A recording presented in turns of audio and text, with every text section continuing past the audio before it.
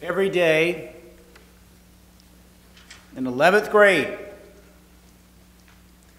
right after lunch, I would go to Spanish class.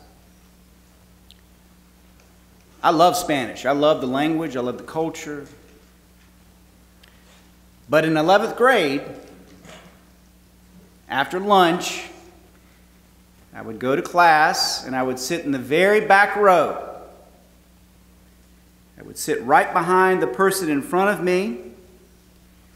I'd throw my elbow up like this, chin in the elbow, arm to the side like I'm writing, and I would fall right to sleep. Now, if I decided to try to stay awake, I would do that nodding out thing. You know, when you're at a meeting right after lunch and you're just falling out, right? Anybody that knows me well knows that I need a nice nap right after lunch. Or I need to stay on my feet. Because as hard as I try, I just can't stay awake. I need at least 15 or 20. So in the 11th grade, after lunch, in Spanish class, you could always find me asleep. I don't know how I passed that class, Dave. It's easy to go through life just like that. Asleep. We are bombarded by outside media and stimuli, whether it's the news, social media, whatever it might be, to the point where we can just live our lives asleep, dull, dead, disconnected, not awake.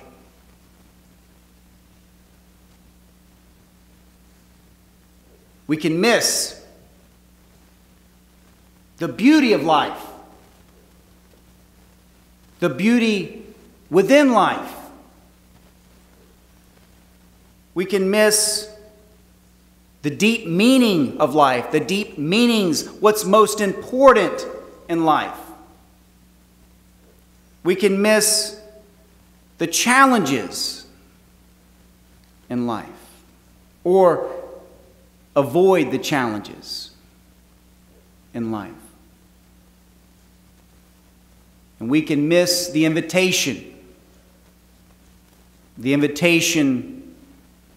to love.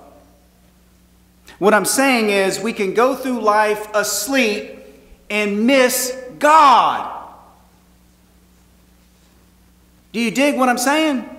We can miss when God reveals God's self to us through beauty, meaning, depth, challenge, invitation to love. We can just totally miss the holy in our midst if we're not awake, if we're not paying attention. Epiphany reminds us that God is still speaking. It's a reminder to look for the star, to be seekers, to be alert, awake, on guard for God. Because God is always revealing beauty, meaning, depth. God is challenging us. And God is always, and this is real hard, God is always, in every situation, I believe, inviting us to grow deeper in love. Every moment. An invitation to grow deeper in love. That's why I love Matthew's narratives. God's speaking all through these narratives, isn't God? God speaking to Mary.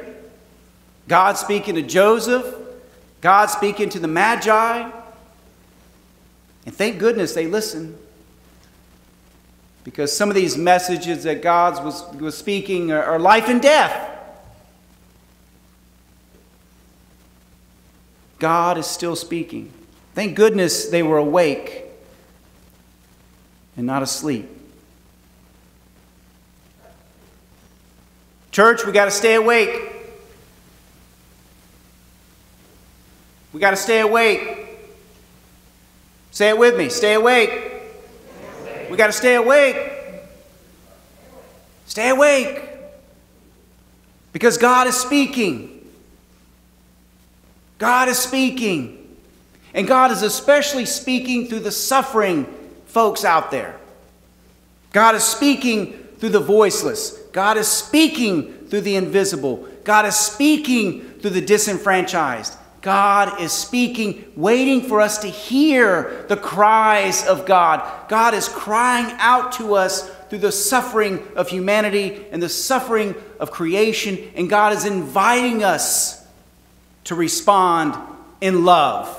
When we hear that a 6-year-old child carries a weapon to school and shoots their teacher, God is speaking to the church, asking us to respond, to reply, to love, to care, to hold someone accountable in leadership. When we watch the news, when we hear what's going on, we need to be listening for God's challenge and God's invitation to the church. Amen? We are not just bystanders in life. The church is called to be more involved than anyone in the repairing of the world. But we got to stay awake, or we will miss God's invitation, God's calling, and God's challenge. God's challenge to the church. Sometimes it's subtle. Sometimes it's loud. But God is speaking, inviting, challenging, and calling us to grow in love. My last year in Hawaii, spent a year at Hilo Coast in Honolulu. Beautiful place. A lot of challenges. Poverty, addiction on the island itself. And this was toward the we're still in COVID, but this was when we were actually going back to in-person worship.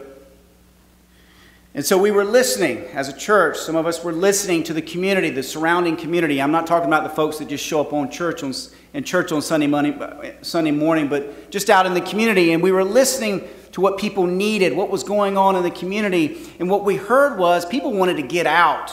People needed connection. People had been isolated. People were lonely. And so we reopened our thrift store, something simple, a thrift store. And folks worked very hard to put this thrift store together. They were gathering donations and driving all over the island to pick up stuff. And we got the store up and going.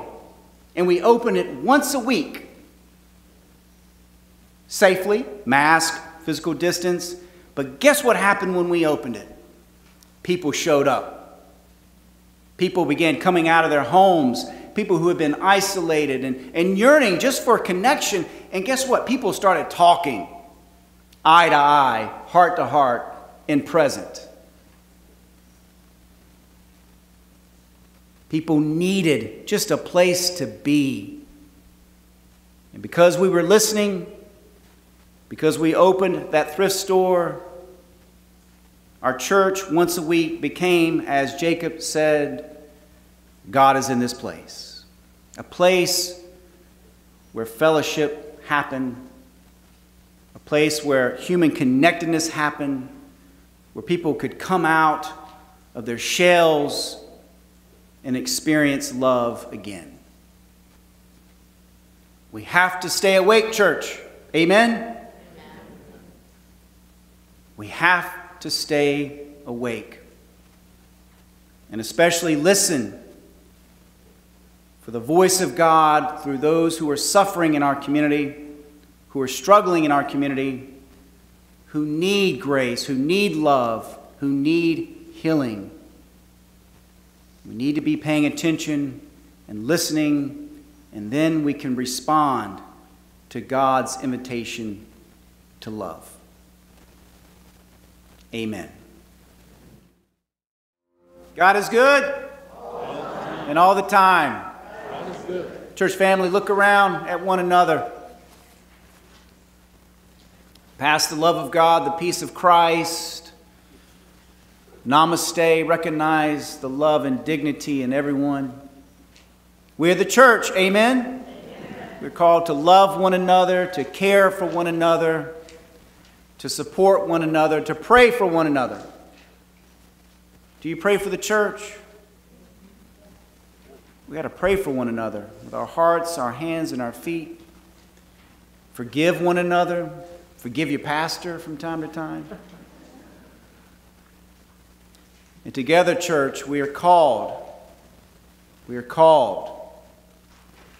to stand up against oppression, systematic sin, racism, sexism, homophobia, ageism, xenophobia. You name it. It's out there. It's within us. We're called to stand up against it, to confront the powers that be that perpetuate it, that continue it, change the laws. Amen? Amen. We're called to stand together for peace and peacemaking, create a just world for all of God's children, and protect this planet. It's the only one God's given us. And we don't have any proof that there's another one out there yet that we can. This is it. Much love, church family. Receive this blessing. As you leave this place, may you go knowing that from generation to generation, we have been claimed and loved. From generation to generation, God has been by our side. From generation to generation, we are not alone. The God of yesterday and the God of tomorrow knows you by name, loves you, and calls you forth, saying, "Go be the person you are called to be. Love wildly. Do justice, and come back next Sunday." May it be so. In Jesus' name, amen.